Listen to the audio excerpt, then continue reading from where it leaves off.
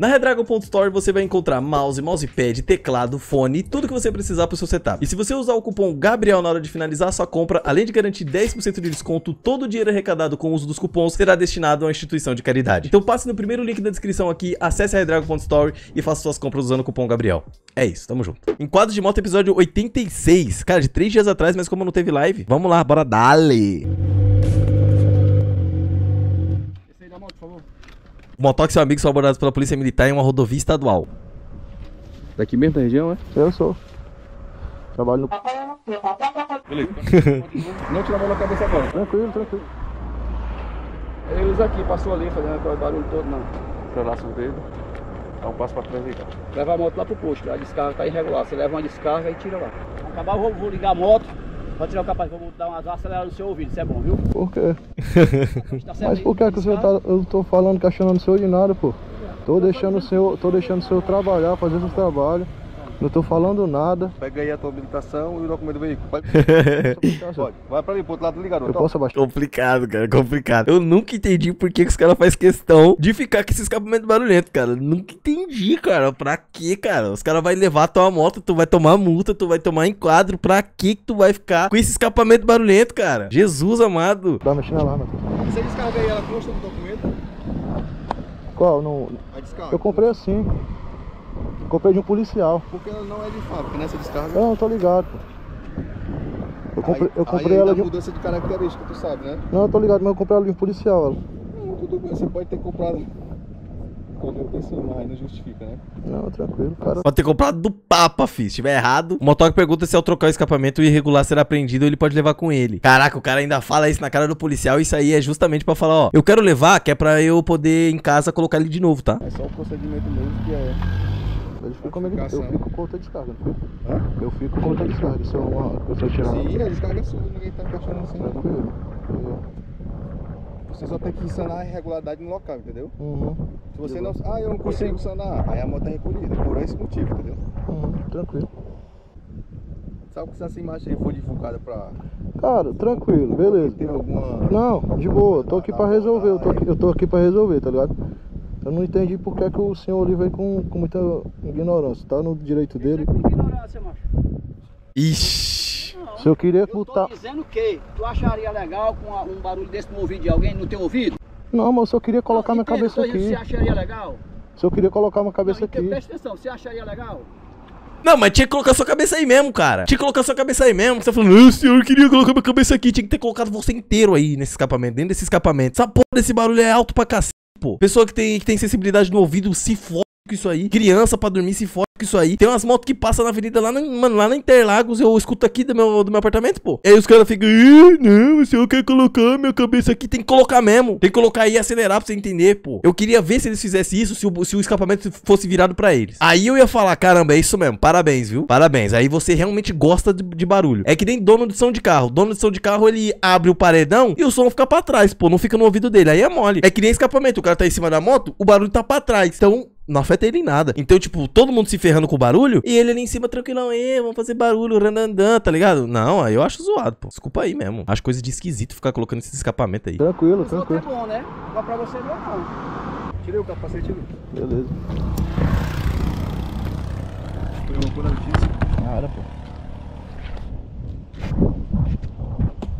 O ronco é lindo. Ah, não é porque é lindo que é funcional, tá ligado? O bagulho é muito alto, filho. Não é assim, cara. Acho maneiro, cara. Se você for um competidor. Se você... Mano, na Fórmula 1 eu adoro o ronco do bagulho. Mas você acha que tem uma Fórmula 1 andando aqui na avenida, pô? Tá ligado? Imagina uma Fórmula 1 ligando no estacionamento do apartamento aqui. Você tá louco? Ninguém dorme, filho. Se chega um carro da Fórmula 1 aqui às 2h30 da manhã acelerando, irmão, ninguém vai acordar todo mundo. Eu adoro o ronco, adoro, mas calma, tem momento pra isso, pô. Pra ser regularizada, ela tem que... Ah, mas olha a comparação. Mano, sabe o que é lindo mesmo? Sabe o barulho que é lindo? A sua mãezinha. Eu vou logo falar mesmo. Ah, sua mãezinha roncando. Ai, no ronco da sua mãe é uma delícia também. Vou deixar ela roncando no meio da rua pra todo mundo ouvir, demorou? Caraca, mano, o cara não consegue ouvir um argumento simples, que simplesmente é muito barulhento e que não afeta o motoca, só afeta o resto da população inteira. O único cara que gosta do ronco não tá ouvindo o ronco, porque ele tá na frente do escapamento e tá com capacete, cara. Ele não tá ouvindo o ronco de nada. Quem tá ouvindo é as outras pessoas que não pagou pra ouvir aquele barulho. bagulho que não tem nada a ver com aquilo. Você é burro, mano. Você não consegue entender um bagulho simples desse. Jesus, mano. Não dá não, cara. Pra ser regularizada, ela tem que encostar aqui, ó.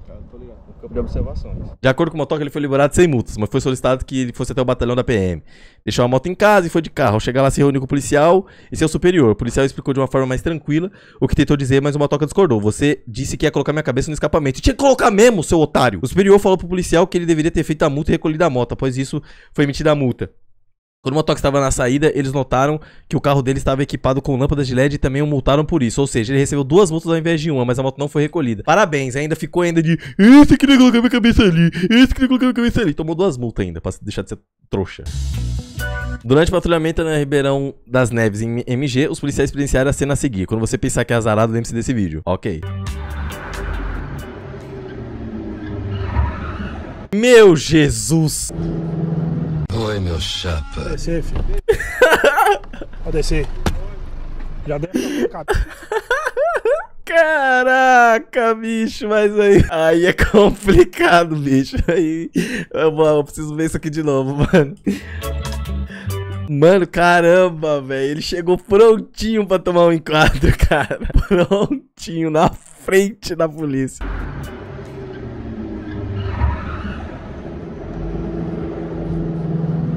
Cara, mano, o gelo no estômago que ele deve ter sentido quando ele viu, tá ligado? O carro da polícia ali, cara.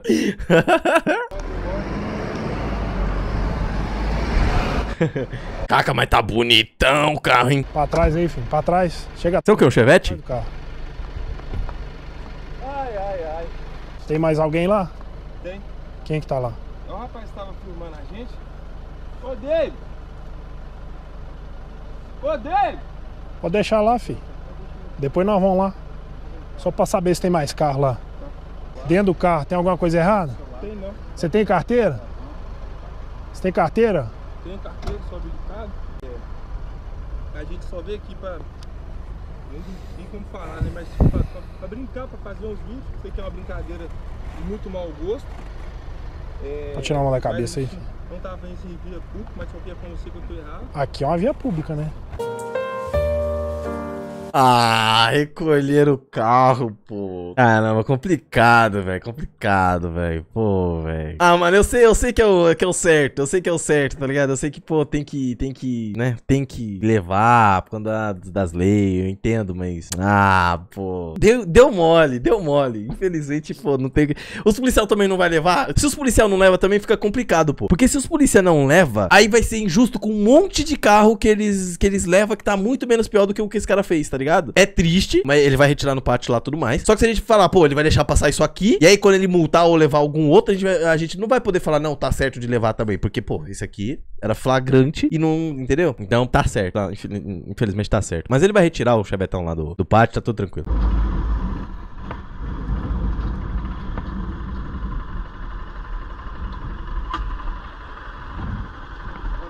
Alô, bom dia, boa tarde.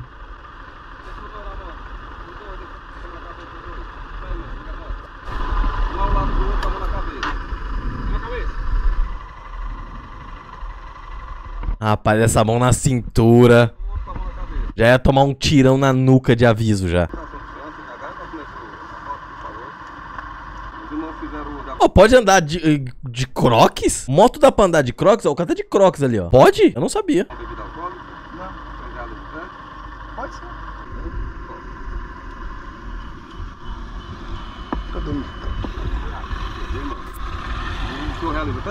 Realiza, velho. Realiza, fi. Caraca, falar isso com o policial. Só que o policial tá suave, né? Tirar a placa da bruta. Eles foram liberados. Tranquilo, tudo tranquilo. Valeu. Obrigado. Valeu. É aí, que fofo quando não tem nada errado, né? Vai dar fuga, filho? Vai. Jesus amado. Mano, vai atropelar, velho. Mano, isso aqui vai falar que não é essa cena aqui, ó. Cena da colheitadeira carros. Não parece isso aqui? Essa cena aí da colheitadeira? Tá ligado? Da colheitadeira correndo atrás dos carros? Não parece? O cara tá de moto ali, suavão ali, tentando, tá ligado? E olhando pra trás e, mano, a colheitadeira aqui, ó, dos PM. Nossa! Volta! Caramba, vídeos cacetadas, cara. Olha isso aqui. Nossa! Daiane dos Santos, é você, Daiane dos Santos? Eu devo ter ficado na frente aqui esse pau. Vou até voltar pra ver de novo.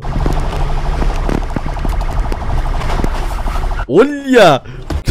Nossa! Pênalti! Nossa, velho!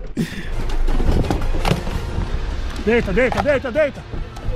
Não, que deita? Ele já tá desmaiado no chão, cara. Nem precisa deitar, ele já tá todo estrupiado aí, velho. Deita, deita!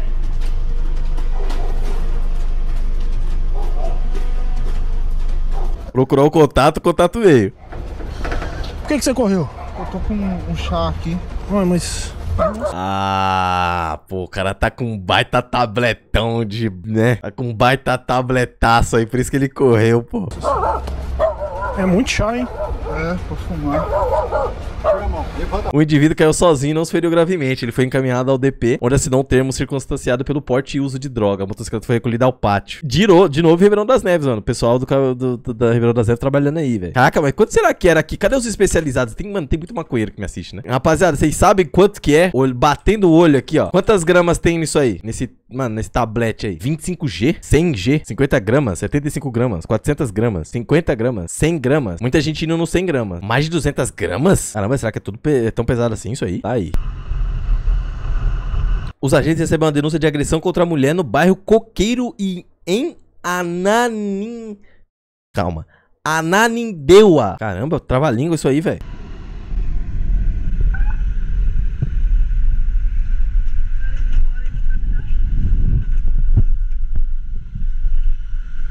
Quero ir embora, ele não quer me dar a chave, me machucou. Rapaz.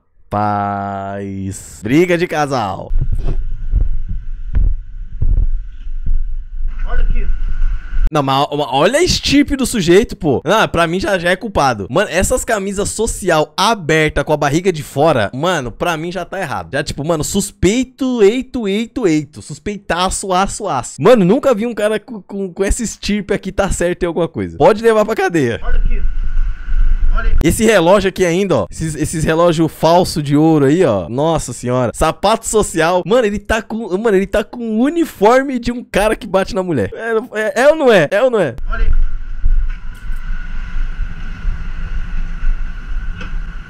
Tá vendo o que tá fazendo, né? Eu tô fazendo. Não, tu tá fazendo. Preste bem atenção. Tu vai te embora, mas o carro vai ficar aqui. Não, mas por quê? Porra, sério. A gente só deve para as mulheres, cara. Olha o que ela me fez, cara. Não, mas sempre vai sair o lado dela. Ela vai contar uma história lá. Eu vi ele dando uns chutes na mulher aí. Caramba, olha lá, ó. O pessoal que tava passando falou que ele tava dando chute nela, velho. Ele tava igual o policial lá da abordagem, né? Vai sair o lado dela. Ela vai contar uma história lá. Não, mas é complicado também, bicho. Eu entendo que tem uns caras, mano, dos Red Pill e tudo mais, e tem muita coisa que realmente faz muito sentido. Mas tem coisa que também, bicho, o cara dá uns 5 socos na cara da mulher, uns 3 cascudos, umas 2 joelhadas no peito. E aí a mulher chama a polícia. Mas também, e aí qualquer coisa a mulher já chama a polícia, aí eu já sou preso. Já não pode nem bater na minha mulher que eu também sou preso também. Então essas feministas, tá ligado? Tipo, tem uns cara que é meio que eles se passam um pouco, né? E ele não explicou porque eu dei os chutes nela. Aí ele não explicou porque eu dei os chutes nela, né? O que ela fez pra merecer os chutes? Então ele já tá assumindo que deu chute, né? Ele não explicou porque eu dei os chutes nela, ou seja, ele tá assumindo que bateu nela. Mas por que você bateu nela? Fala pra nós. Ele não explicou, né? Eu quero ir embora. Não, você vai embora. Você pode pegar um Uber, não. Com o carro não vai, não.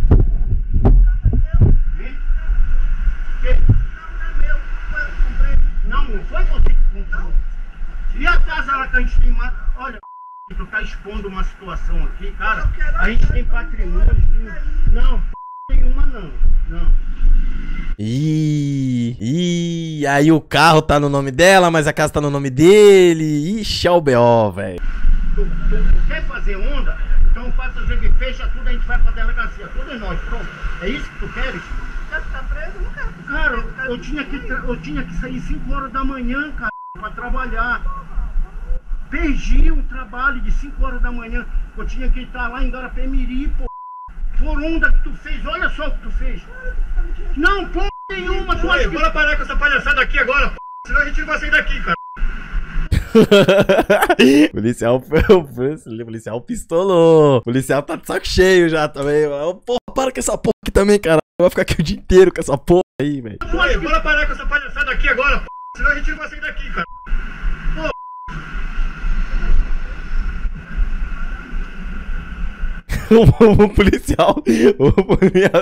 O policial ficou muito pá, velho. Ela tá até girando, ó. Mano, ele nem sabe o que tá fazendo, ó. O policial girando, ó. Ele tá tão bravo, ó, que ele girou pro cara e girou de volta lá. Mano, só quem já teve muito puto, velho, vai entender esse movimento, velho. Mano, só quem tá, mano, já ficou muito puto sabe o que é isso, mano. De, mano, você fica meio que inquieto, tá ligado? Você começa, mano, girar, pá, olhar pros lados, tá ligado? Você, mano, você quer bater em alguém, tá ligado? Vê de quem é, tá no... Vê se o documento do carro tiver no carro no nome dela, passe a chave pra ela que o carro é dela, senhor. Tô dizendo que é sempre aí.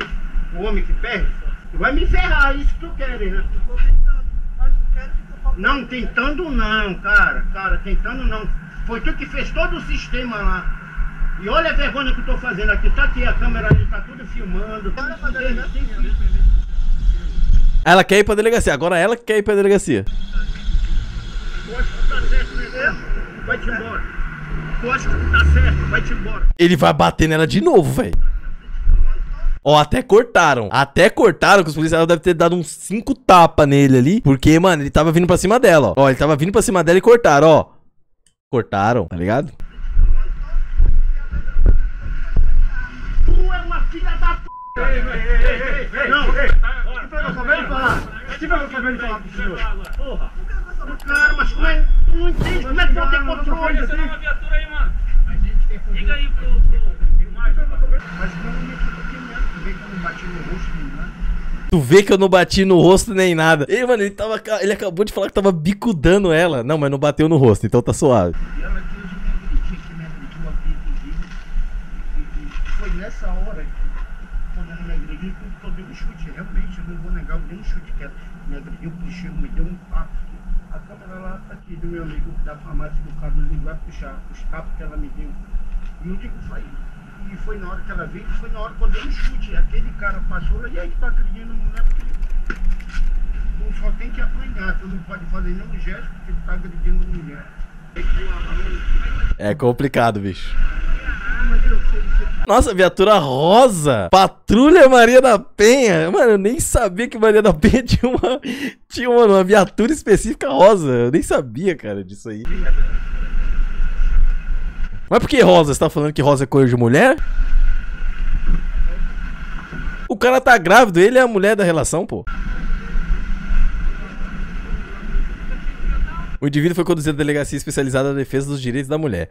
A Lei Maria da Penha garante, além da prisão preventiva, detenção de até 3 anos para casos de ameaça e agressões contra mulheres. Ameaça? Não pode ameaçar? Aí, olha lá, você pode ameaçar sim, pô. Que isso? Não pode ameaçar? Pô, se a mina for... Mano, se a mulher for filha da puta, eu não posso ameaçar ela. Eu tô falando de uma mulher filha da puta. Tô falando chegar na mulher na rua, vou te bater. Tô falando isso. Tô falando uma mulher... Pô, só tem homem ruim. Tem mulher ruim também. Se todo mundo concorda, tem mulher ruim, né? Aí, tipo, uma mulher ruim. Totalmente ruim. Mulher mau caráter e tudo mais. Essa mulher, tipo, sei lá, mano, tá ameaçando de... Sei lá, mano, taca fogo na minha casa. Aí eu falo, se tu brotar na minha casa, eu vou te espancar, tua vagabunda. Eu sou preso? Por conta do sol, esse motoca não enxerga uma blitz da polícia militar.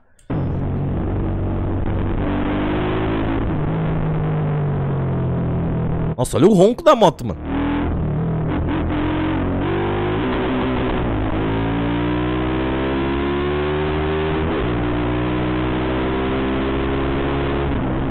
Nossa, e ele acelerando pra cacete. Não, calma lá. Aqui por conta do sol, caramba, mano. Aqui por conta do sol, cara. Olha o tanto de sombra que tava aqui. Olha isso aí. Olha o tanto de sombra que tá aí. Como assim, cara? Como assim ele não viu por causa do sol? Do jeito que fala, parece que ele tá no meio do deserto do Saara.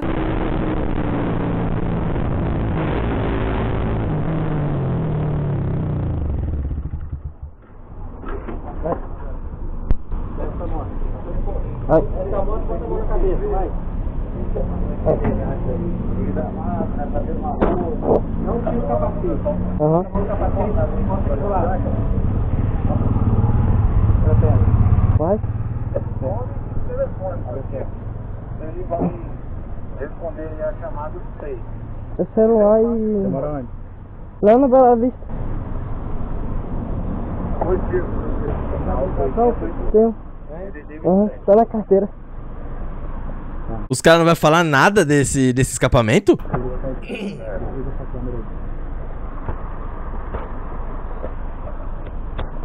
Pode tirar o capacete?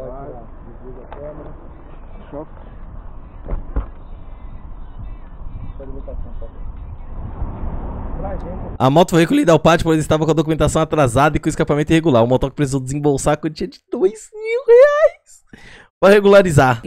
É complicado. Cada moto...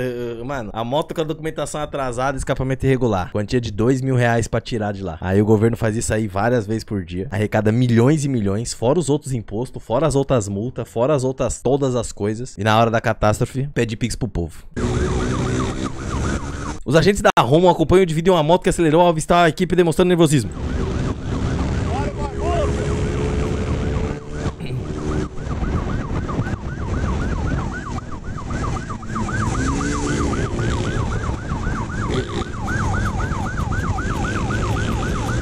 Vamos lá, bolão. Ele vai parar ou ele vai bater?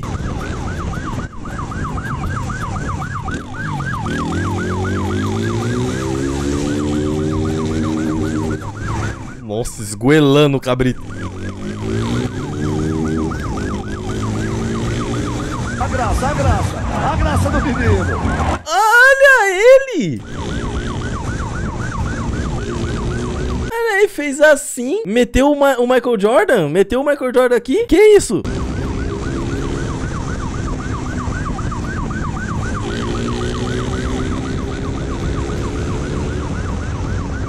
Ele tá fazendo graça mesmo. Esse é ruim de toque. Cara, ele nem tá acelerando muito, isso que é pior. Ele parece que não tá fazendo questão de fugir. Ele tá levando o policial pra dar um passeio pela quebrada.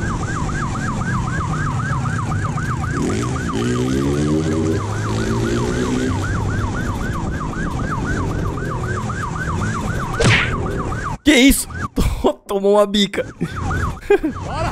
Vou te dar um pau essa... Para! Vou meter o pé. Para o bagulho. Para! Para! Desce da moto. Parou. Quem chutou que ia parar, acertou. Desce da moto. A moto já sem retrovisor, né? Esse a gente já pode olhar de regular, né? Pra que isso aí, filho? Fala pra mim. Ó, o menorzão passando aqui, só manjando, só... Eita, deixa eu ver essa fita aqui, tio. Deve ser bom, né, mano? Você tá perto de uma abordagem, ficar só bisoiando ali. É bom ser curioso, né? É bom demais ser fofoqueiro, a verdade é essa. Pra que isso aí, filho? Fala pra mim. Hã? Toca b... nenhuma. Ainda quer tentar sorte, fazendo gracinha ainda, se exibindo pros outros. Pra se exibir tem que, no mínimo, saber pilotar, mano. Tava exibindo não. Quando você fez assim, era por quê então, cara? Cabaço. Já foi preso? Não. Senta ali na guia ali, ó. Levanta aí e senta na guia ali, ó. Tá com o documento? Não, mas tá sem os documentos ainda, cara. Já achou o que conseguir? E a moto? É de quem? É só atrasada? É. Você é da onde? Você daqui mesmo. Você veio da onde? Eu vim lá de Franca. Não, tô perguntando de onde você veio. Você falou que não tá morando aqui há pouco tempo, de onde você é? Ô, Billy. Eu morava ali em Franca. Vira de costa aí. Deita. Motocicleta constou como furtada. Complicado, bicho. Vai cair por receptação.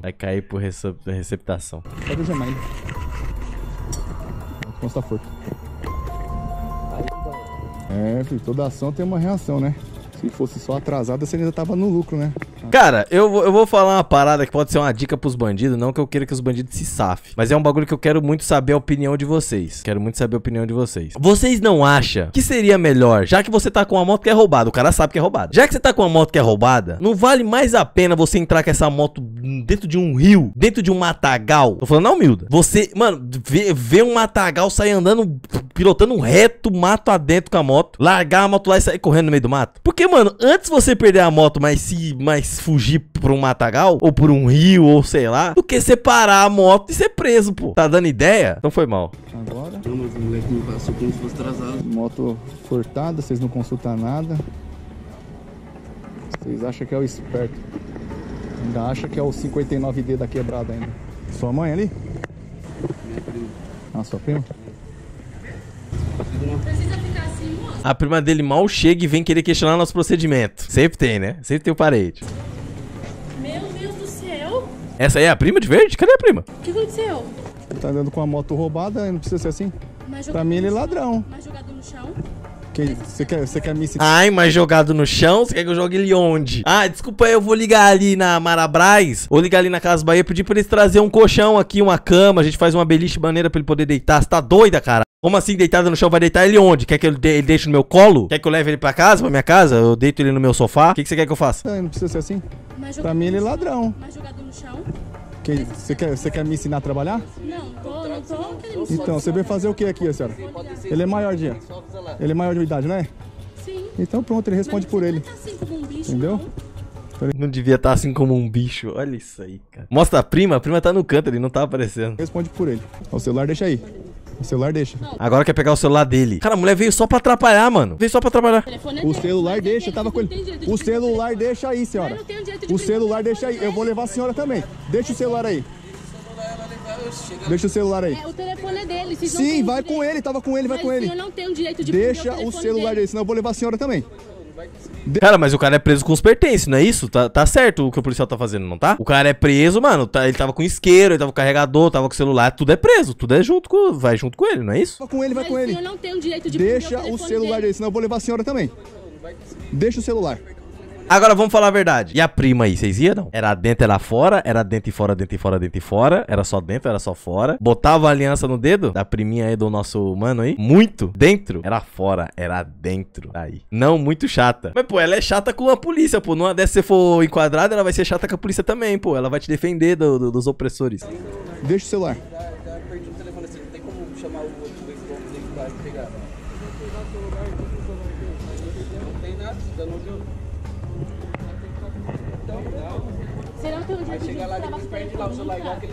O indivíduo e a moto foram encaminhados à delegacia que todas as medidas cabíveis foram tomadas. A motocicleta furtada foi devolvida ao proprietário. Tá aí. É o certo pelo certo, né? Mas não destrava seu telefone, você não tem o direito de trabalhar. O proprietário ficou feliz de ter sua moto recuperada. Tá aí, cara. Aí, isso que importa, pô. Ah, o cara, o dono da moto, tem que ter a moto de volta, pô.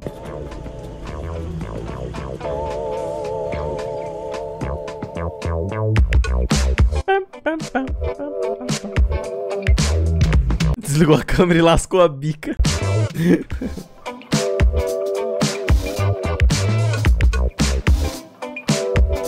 Rapaziada, uma dúvida honesta, tá? Uma dúvida honesta. Deixa eu ver se eu tô na frente aqui. Pra que serve esse bagulho aqui, ó? De verdade. Eu tô perguntando na humilda. Lá na minha rua lá no Novo Horizonte, lá onde eu morava, mano, tinha vários disso aqui. Eu nunca entendi a função disso aqui. Sempre tava meio que parado em algum canto da rua. Eu nunca entendi o porquê que é esse bagulho aqui. Tipo, mano, é tipo um bagulho de ferro. Aí com um bagulho mano, cimento embaixo. É tipo cone pro carro não descer a ladeira. Sério? Mas tá do lado errado, né? Porque tá atrás. Pra fechar a rua, pra parar o carro. De contenção, fechar a rua. Ponto de estacionamento. É o cone das quebradas. Fazer a trave da pelada. Pra socar terra em obra. Caraca, que doideira. Cada um deu um bagulho diferente. Nossa! Rapaz, volta. Calma, volta.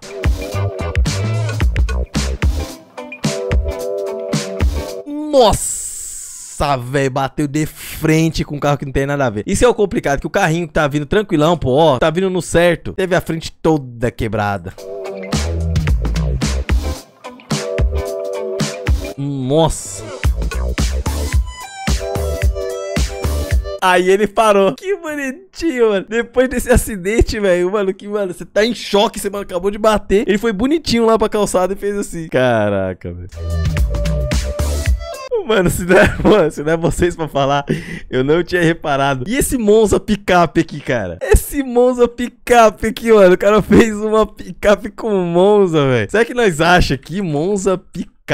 Não, existe um Monza picape, existe, mano, a galera faz, mano. Olha lá, mano. Caraca, mano, eu vi um ontem, eu vi um que era, mano, era um Uno, cara. Não, mas não é a versão do Uno picape, era tipo isso aqui, ó. Era tipo isso aí, só que ele arrancou a parte que é assim, ó. Era assim, mano. É que olhando assim parece até que é grande, né, mano, mas vocês têm que lembrar que é um Uno isso aqui. Mano, desse jeito, todo lascado, todo quebrado, todo horroroso, tá ligado? Aqui na avenida, aqui, acho que fazendo mudança de alguém. Alguma coisa assim, mano. O bicho todo feio, cara. Mas é funcional, né? A intenção é levar os bagulhos de um lugar a outro e tudo mais. E é pra isso que importa, cara. Não, toda quebrada tem alguma gambiarra dessa daí. Toda quebrada tem. Tem que ter.